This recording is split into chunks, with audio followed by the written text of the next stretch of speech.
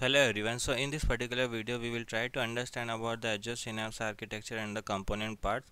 So in previous video also we understand what is Azure Synapse. So Azure Synapse, it is nothing but it is a unified analytics service which brings together the data integration part, enterprise level data warehousing and the big data analytics purpose. Okay, now let us try to understand one by one. Okay, so initially when the Azure Synapse was developed, it was developed for the data warehousing purpose. Now it is much more than. Okay, it can also perform the data integration, it can also perform the data warehousing and also the big data analytics. Okay, now let us try to understand with the architecture diagram so that we'll get to understand more about it. Okay, so initially what was happening. Okay, so suppose you have a data in a different sources. Okay, so suppose you have a data in a different sources. Now you have to bring into a common space. So what actually we were using, we were also using a Azure data factory, right? So similarly here also we can use a data integration. And if you talk about in a Synapse also, you can perform all the kind of the copy activity, data flow, everything you can perform, and you can ingest into a common space. Okay, so all the things actually whatever you were performing in a data factory, here also you can perform. Okay, so once you have a data, we are storing into ADLS location, right? So first is like ingestion, that is nothing but a data integration. So data integration also we can perform in a Azure Synapse Analytics, right?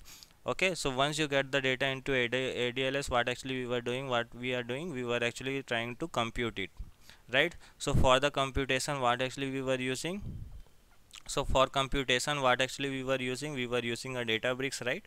So Databricks Spark actually we can use for the computation compute. So what are the option we had, we had the Databricks, we have a Spark. So in a Synapse what actually we get the component. Okay, we get the dedicated SQL pool option.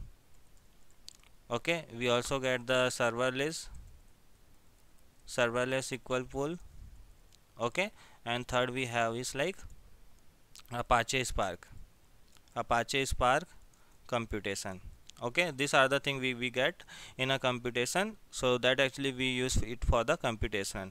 And the final thing which comes into the picture is the reporting, and the final thing which comes into the picture is the reporting. So for the reporting, if you want to generate report and if you want to show into the form of the visualization, so in a Synapse we get a Power BI directly connector. You can directly connect with the Power BI and you can use the visualization purpose. And also when we'll do a practical, we'll try to understand more about it. So but that is how it is, all the kinds of the things actually we work into common space. So for the ingestion, data integration, all the kind of the data integration things all we can do in a Synapse Analytics. For the computational, so previously we were using a Databricks, right? So similarly here also we can use a dedicated SQL to serverless SQL to the Apache Spark. So all the computation we can perform here. And for connector we use a Power BI. So what is dedicated SQL pool? So in a dedicated SQL pool you will get the dedicated like similar to Redshift, right, where we get the dedicated server. Okay, for the computation. Similarly here also we can use, what is the serverless SQL pool? Serverless SQL pool is nothing but a whatever, whenever you will use serverless SQL pool is nothing but a whenever you will use, whenever you perform query, then only you will be charged, then you will be charged only. There is, whenever you query, then only you will be charged, and no dedicated server available here. So that is the meaning of the serverless SQL pool Apache Spark. Okay, so in next video or later video we'll try to do a practical and we'll try to understand this more about it. Okay, yeah, that's it in this video. Thank you.